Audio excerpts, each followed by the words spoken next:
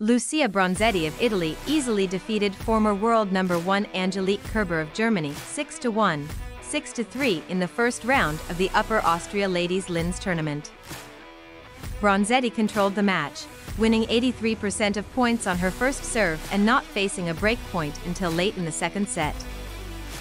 This was just Kerber's third event back after an 18-month maternity leave. She has struggled to regain form, winning just one of her 7 singles matches. Bronzetti will next face number 4 seed Elise Mertens, who recently won her 4th Grand Slam doubles title at the Australian Open. 2 qualifiers, Clara Tauson and Jule Niemeyer, also won their first round matches. They will next face the number 1 and number 2 seeds, Yelena Ostapenko and Ekaterina Alexandrova.